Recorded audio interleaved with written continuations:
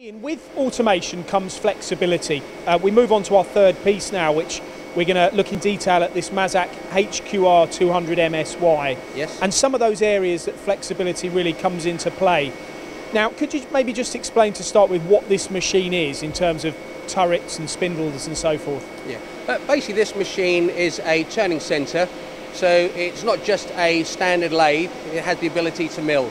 This machine has two turrets, top and bottom turrets, both with full Y-axis, C-axis on the spindles, and both turrets have the ability to have 16-station live tooling. So the flexibility for this machine compared to some of our other lathes is phenomenal, really, what it can do. So it's an automation cell in itself. It's fed by a hydro-feed bar feed unit yes. that we have here. You've got two parts in your hand, yes. and we're going to pick on this part in your left hand to start with, because this is a component. You couldn't do this in the same way on your other machines as you can on this. This machine has got the flexibility and the tool capacity to do this, hasn't it? Can you explain? Oh, definitely, yes. So this is a medical company came to us with a particular problem, basically with what's going on at the moment, in that they needed to increase the capacity within the wards. So they redesigned a component which basically went from one oxygen branch to two. So they came to us to see, obviously, if we could help with the manufacture of the components. With a typical part like this, if you look at the ports that's on there, there's three different ports around it, as well as you've got engraving on the end there. Obviously, the ability of this machine, with having the amount of live tooling and the twin turrets, gave us the option to actually load up the machine to be able to machine something like this in around about 10 minutes because of the capabilities of the machine. Okay, now whereas on your other machines you may not have had enough tools. I think you said you needed 14 tools on one. I'd say roughly about 14 tools, possibly 15, to actually machine this component, where our other machines, the maximum we have is 12 station turrets.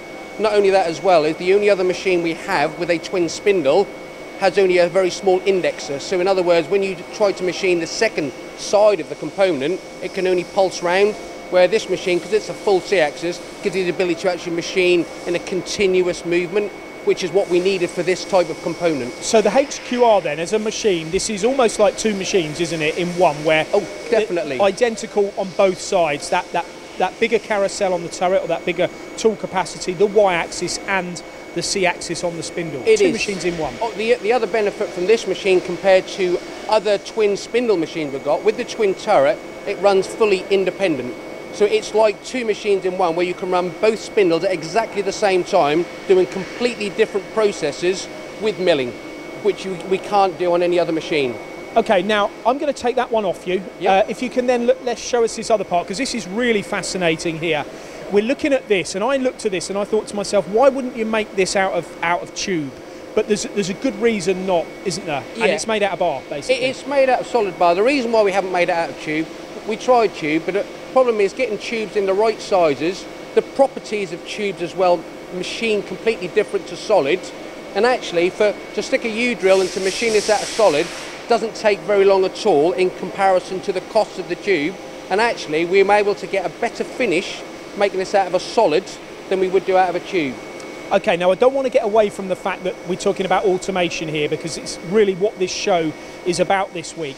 This machine enabled you to run these in quantities in an automated fashion, didn't it? Definitely. Even with the work holding that you use, because I'm thinking, how do you grip something like that once you've done the U-drilling operation?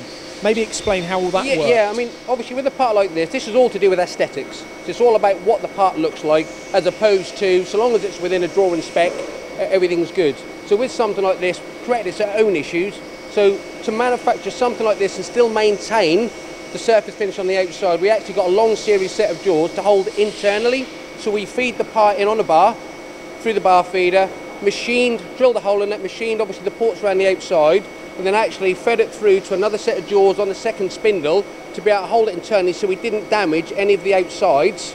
We can then machine, as you can see, the drilled and tapped hole in the other side, and then when it's finished, we have an unloading arm now which comes down, we'll grab the part, slide it out of the jaws, will come up, and then it'll drop it on a conveyor and it'll roll down the end of the machine. And what about the damaging of it when it's coming out on the conveyor? How do you protect against that as well? Well, obviously what you have to do is try and look at the best methods to try and minimise any kind of damage. Obviously we filled up the unloading hopper at the end with a lot of bubble wrap to make it nice and soft. Obviously, we minimise the amount of parts that obviously get unloaded at one time. Obviously, we'll have one of the loaders come up. They'll periodically take the parts out, so there isn't a big amount of parts and they're banging against each other. And when you run a job like this, it's about just keeping on top of it. The machine runs, but you just keep on and unload it and make sure that everything aesthetically and obviously dimensionally is correct. And once again, it's not cost effective to run this job without automation, is it? It just wouldn't work. It isn't, no. When you're talking about making these in batches of 1,000, if you have to keep going up to the machine, open the door, unload the part, you lose time. Somebody could be busy doing something else. It's all time wasted in the machine sitting there doing nothing. So automation is the key. Michael mentioned to me, and this is where we're going to close this one off, about this being like a vending machine as well, like the other two solutions that we've looked at. The amount of tools you can have, you've got a preset amount of tools on there, haven't you? Which basically allows you to go from job to job pretty quickly. Is that the advantage of this technology too? Absolutely. I mean, we talked about automation. On this particular, what we've got running on this machine at the moment, we're only using one spindle, but because we're doing a variety of jobs at the same time, we have the ability to load both the turrets up with more tools than we would do on any other machine. So we've probably got about 20 tools set in this machine, and that gives us the ability to be able to just load a program, hit the button, run a part, load another program, because all the tools have been set for all the jobs simultaneously. So we could probably run 10, 15 jobs that use the same tooling, but only because this machine has the capabilities of doing that. We couldn't do it on any other machine. That's why we've not used the twin spindles, we've used one spindle, but we've used the two turrets to get that extra productivity out of the machine.